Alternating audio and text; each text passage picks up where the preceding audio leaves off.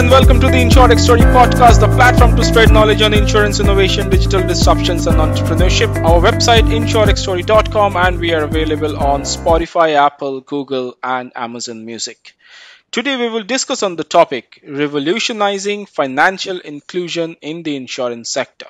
And for now, I'm delighted to welcome our guest Rajiv Malhan, who is the head of FinTech Innovations and Digital Public Infrastructure at Aditya Birla Capital. Rajiv is a strategic and tech-savvy leader with more than 20 years of progressive experience in conceptualizing and implementing business and digital transformation strategies. He works closely with the executive leadership team and business heads across various departments in BFSI domain to develop digital and business transformations roadmap. He also collaborate and strategize to ensure transformational initiatives are fully integrated to organizational objectives and customer expectations. He is an expert in solving complex business problems across the organization, impacting revenue, cost, and customer experience by crafting simplified journeys through digital tools. Being an expert in his field, he is invited as a keynote speaker at various forums to comment on digital public infrastructure, financial inclusion, emerging technologies, customer experience, and engagement strategies. Financial inclusion is one of the key part where we are definitely going to try a lot of content in this podcast. And lastly, to add to the kind of forums and content that he covers is simplified customer journeys, gamification of services, and metaverse in insurance domain, to name a few. So Rajiv, a warm welcome to the show.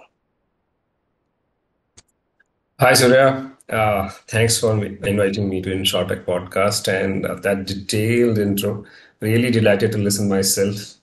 We'll surely try that our No, listeners are absolutely. able It's to get quite some a value. great achievement, and people must understand and know you better to actually relate to what they do and how best they can connect with you for any sort of partnership or engagement in these areas. Yeah, sure. Thank you so much. I think this more than 20 years of experience will surely add value to the listeners. So I have Absolutely. worked in various domains. I have worked in various categories. So let's see what questions you have in mind and shoot, and I'll try to Yeah, answer as best as I can. I think the topic we are going to discuss revolutionizing financial inclusion in the insurance sector. It's one of the very important topic or important area of discussion in current economic scenario, especially in a country like India, and of course in a sector like insurance, right? So without Yeah. any further ado, my first question to you is: can you explain what financial inclusion means in the context of insurance and why it is important?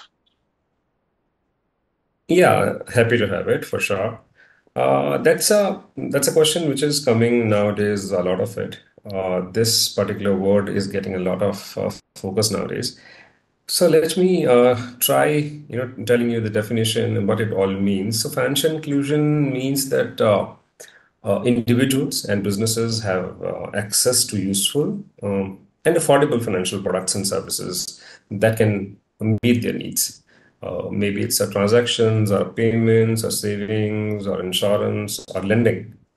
And all these products are and services are delivered in a responsible and sustainable way. So that is very important that it has to be in a responsible and sustainable way. So that is what financial inclusion means, I would say. By nowadays, as I mentioned to you earlier, this word is getting huge focus. I think this is due to commitment from G20 to advance financial inclusion worldwide. And G20 has also formed its commitment to implement the G20 high-level principles for digital financial inclusion.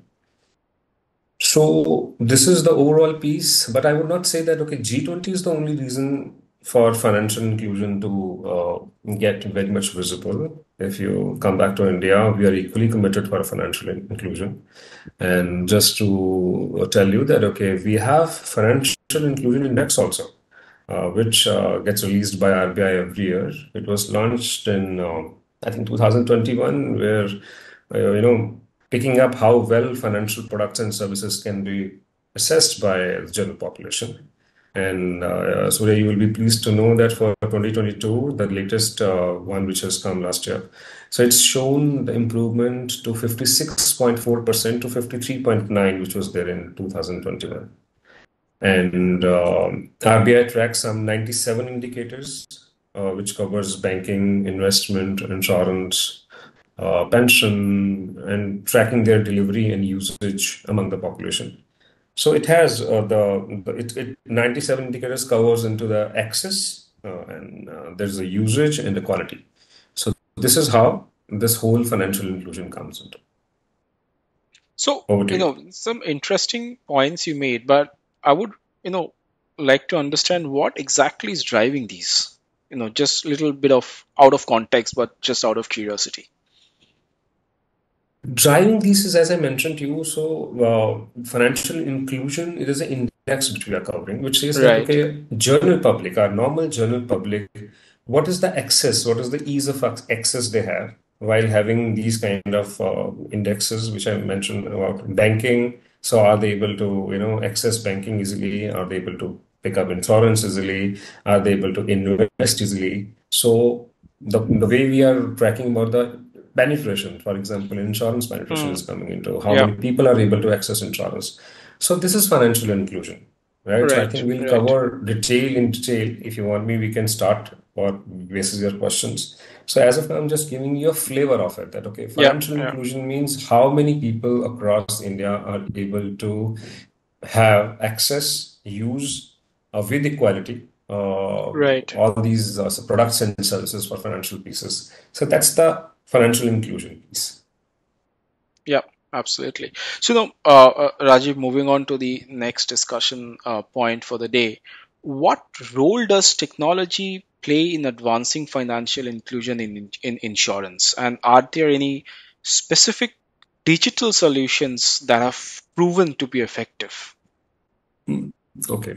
So, Surya, before we get into what are the technologies which are available for insurance inclusion, let me understand why financial inclusion is important for insurance. I think that'll help our Yeah. Yeah. understanding of the context better.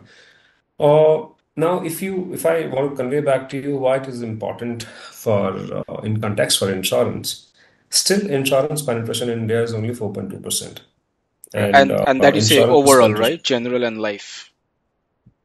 yes, that's overall that's Yeah. coming into.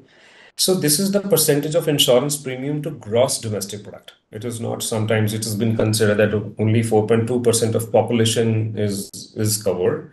So it is not that. So this is the percentage of insurance premiums which are being paid to gross domestic product, right? So then we have another data. Let me share another data with you. For then there's the insurance density, which is calculated as the ratio of premium to population. That's a per capita premium, which you say. So if Right. you pick up for insurance density in India in 2021-22, it stands around 91 US dollars. Whereas in life insurance, it is around 70 US dollars, which is what it is, around 6,000 rupees. And let's suppose if you go to non-life category, then it's around 20, 22 US dollars, which is again, I would say, near to 2,000 rupees. So this is the overall insurance density we have. And total life insurance individual policy, if I share the data with you, that is around individual life insurance policies which are active in India, around some 36 crores. So which means Wow. there's a huge scope of Yeah. life insurance in India. So are we insuring only a few set of people who are living in metros and tier one and few of in tier two? Or we have rest of the population have access to only Pradhan Mantri Jeevan Jyoti Bima Yojana, which is a life cover of rupees 2 lakh. And other one is a Pradhan Mantri Suraksha Bima Yojana, which is providing accidental cover of 2 lakhs by paying some 20 rupees.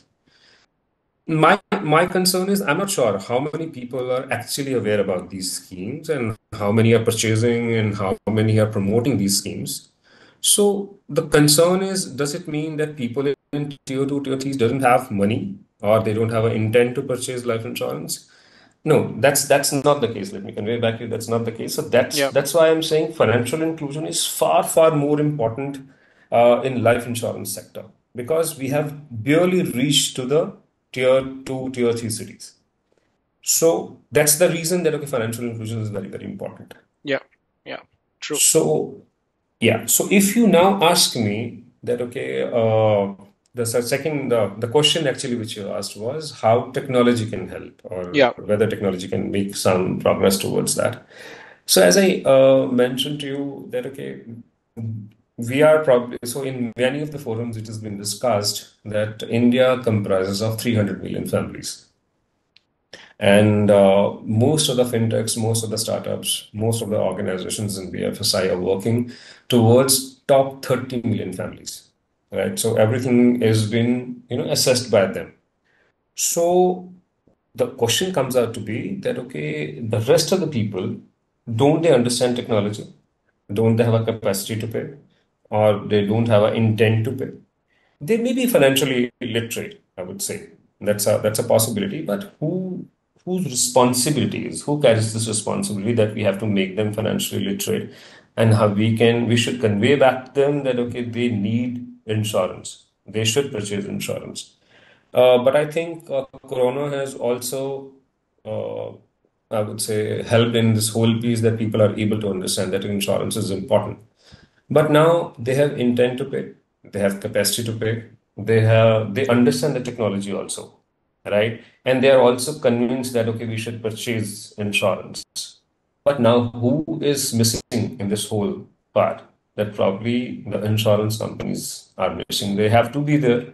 They have to they should be available at their level and in their language and whatever the customer journeys which these people understand. If they're available, I'm sure people are ready to purchase life insurance. So in this whole piece, technology can serve a lot better because the challenge for these insurance industries, the insurance companies was in earlier that the cost of acquisition is very high.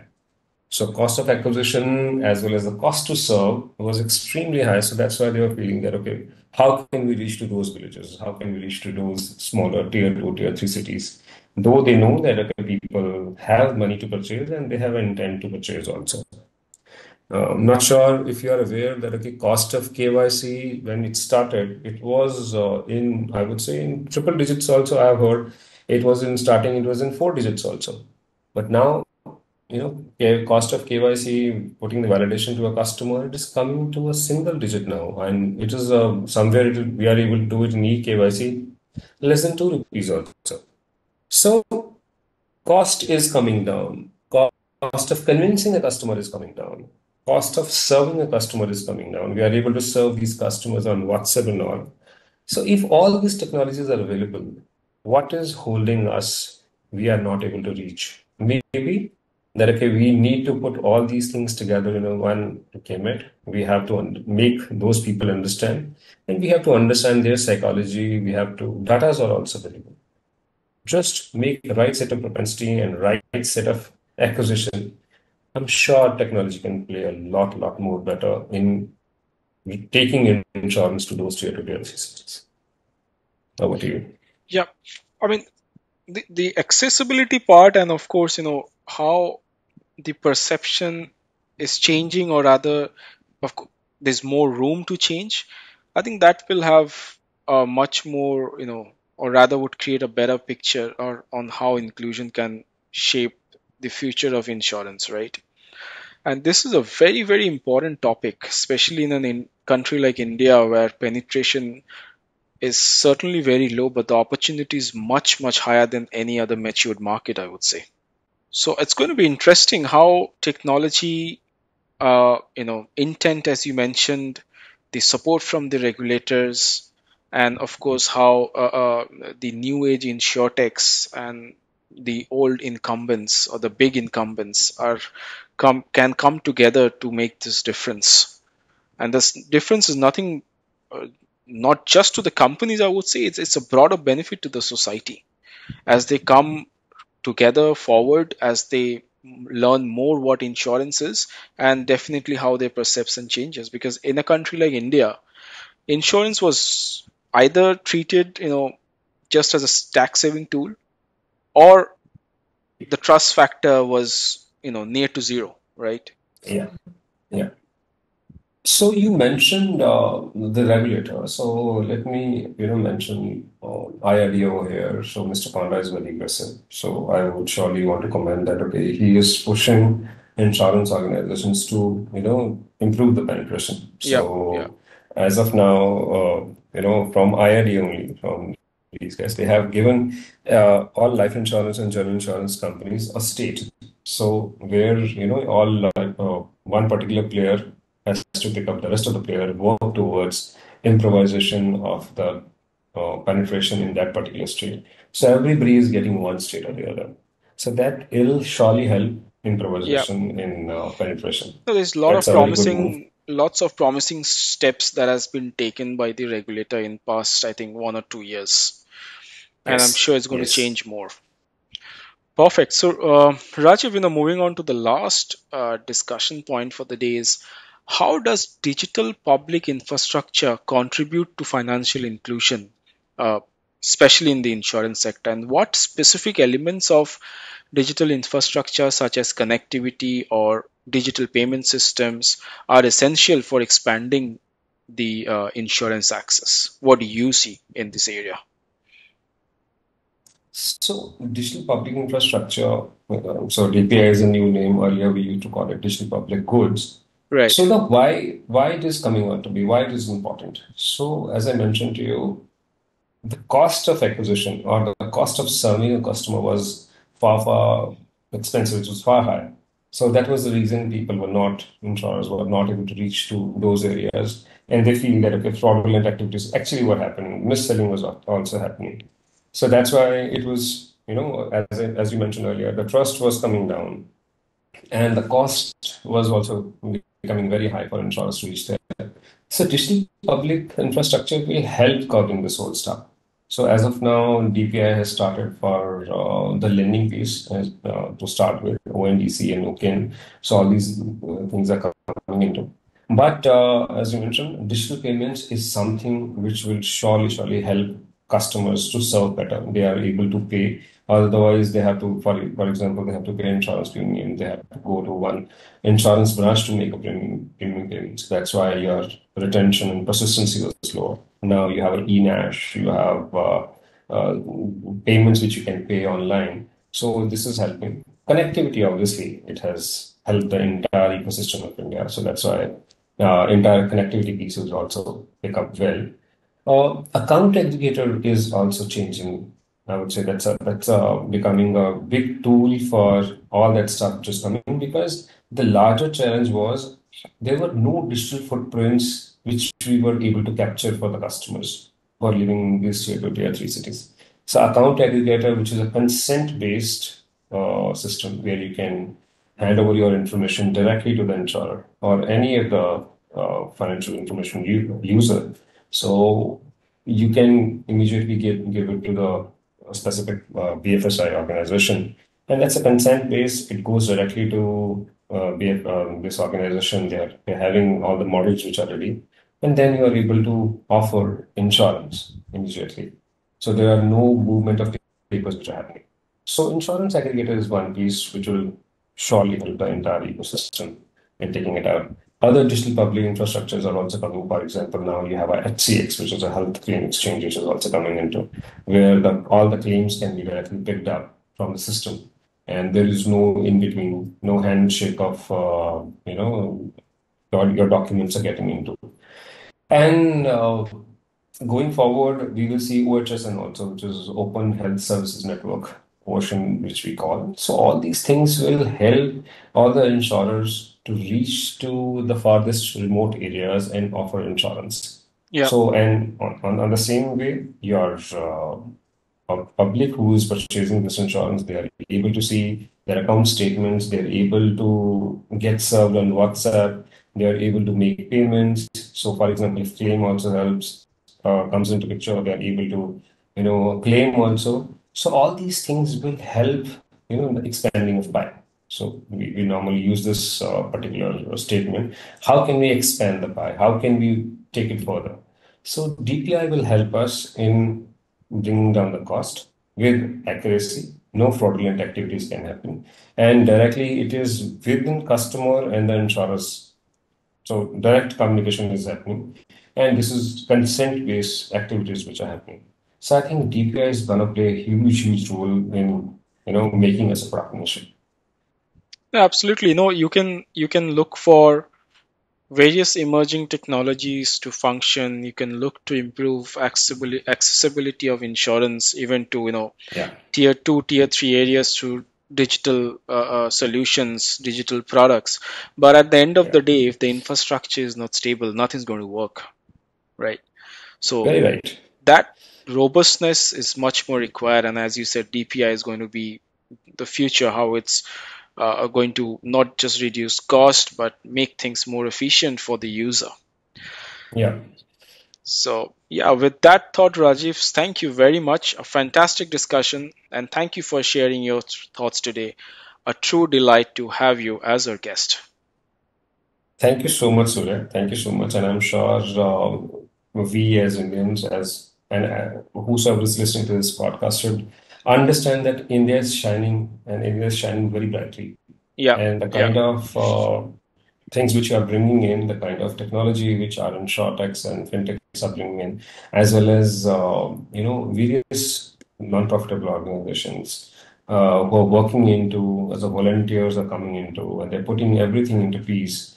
So this is actually very heartening to see that, okay, everybody's coming together for this nation building exercises. So I'm part of few, but amazing work is getting done. And I would say that, okay, next 2-3 years, you will see a lot of things which are happening, and more accurate data which is going to come, and more trustworthy, I would say, initiatives which is going to happen, which will surely help end customers. That, okay, if he's providing some consent, some data showing is happening, it is happening for his own good, and he will be able to get better customized products and services.